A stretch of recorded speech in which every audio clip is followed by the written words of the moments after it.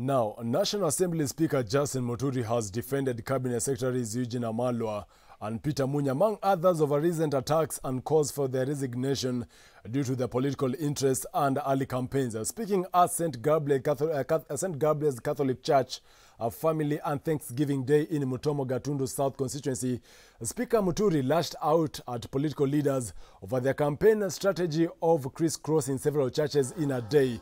Muturi has termed this as lack of respect to the congregants of the churches by creating a season of madness. The Speaker also made a clarion call to other leaders to practice respect and integrity during this campaign period and avoid taking the country back to the bloodshed that was witnessed back in 2007 and 2008.